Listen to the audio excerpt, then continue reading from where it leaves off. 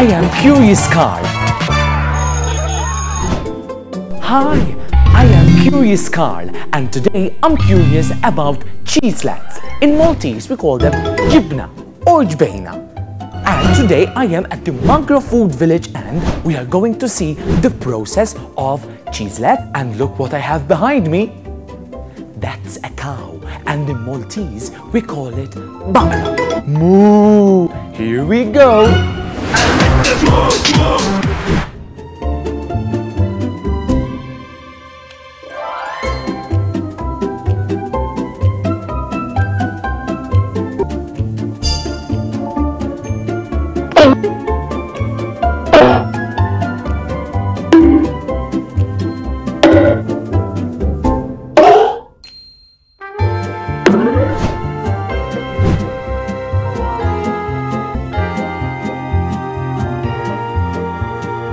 This is the receiving area, the place where Maltese and Gosden farmers bring the milk from their farm, of course, so it can be transferred in these tanks, so later on it can be processed into Maltese cheeselets. So we are now in the pasteurization area. As you can see, after a couple of seconds of the pasteurization, now it's time to process the pasteurized milk.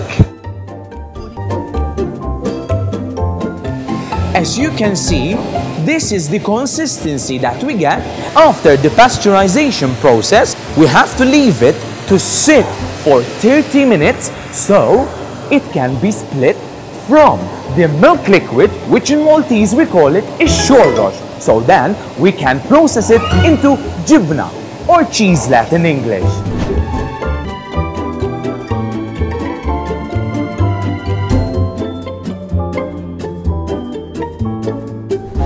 And then it's time for us to check if the cheeselet or il jibna in Maltese is ready or not. To check if it's ready or not, we have to take it off from its case.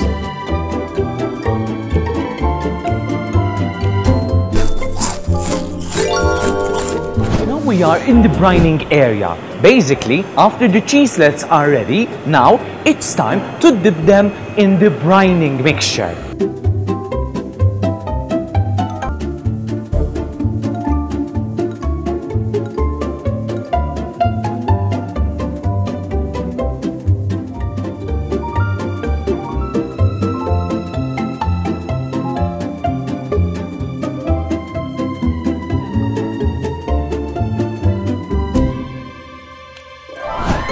Now the cheeselets are ready to be packed.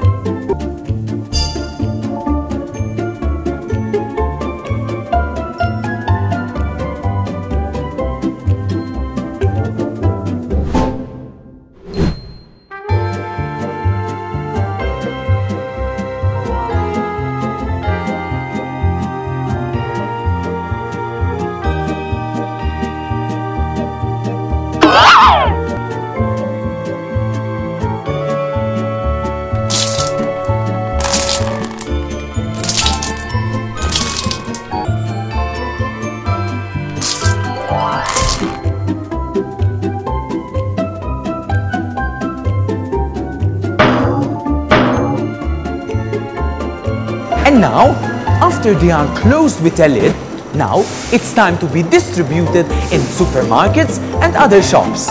And mine is ready to be taken at home, so I can have them with some bread or some salad, with green vegetables of course. Yummy!